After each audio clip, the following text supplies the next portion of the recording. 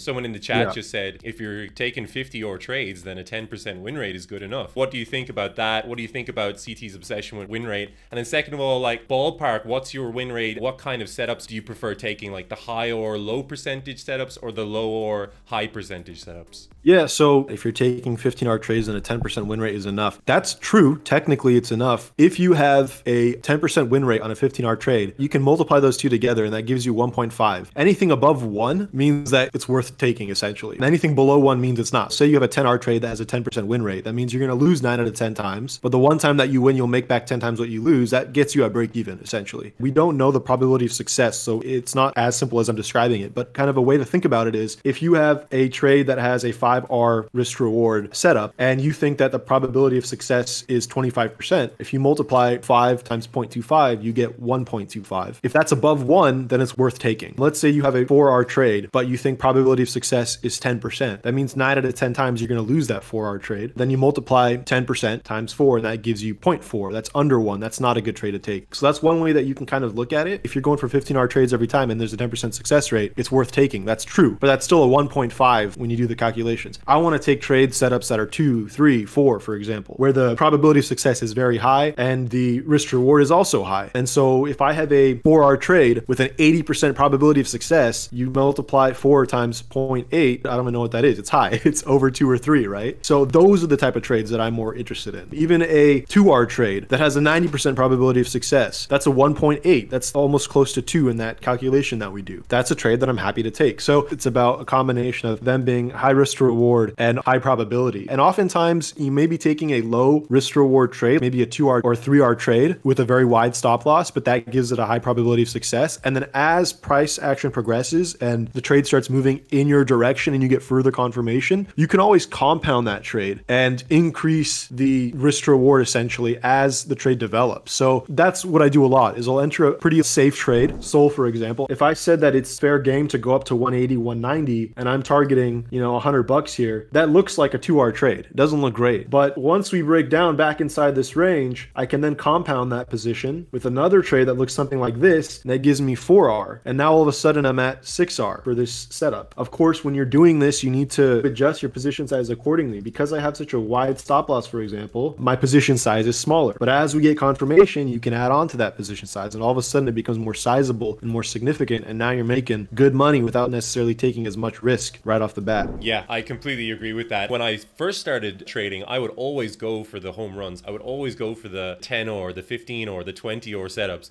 and like 1 out of every however many would play out, and I would think I was a god. But then there was so many that didn't play out. I found that the key, for me at least, to consistent profitability is to just focus on the repeatable setups, the incremental gains, and compounding those small returns over time. And eventually my account is doubling, tripling in the space of a few months or a year. And that's actually been far greater a benefit to my profitability than going for these home run trades every time, trying to catch the huge move, trying to catch the pico top, the pico bottom, whatever it is. What's your take on that? Yeah, so I think that kind of goes back to understanding the trading environment that you're in. What you're describing is exactly the way that I've been approaching us while we've been inside this range. And that is taking profits aggressively, not looking for extremes to exit, but rather to enter and just taking profits at initial take profit levels. Because within a range, you get so much chop and back and forth that a lot of times if you're waiting for that home run short or long, you're not going to get it. And you're going to end up seeing a reversal because we're in a range before those targets are met. So when we're in a ranging environment like this, that's the idea.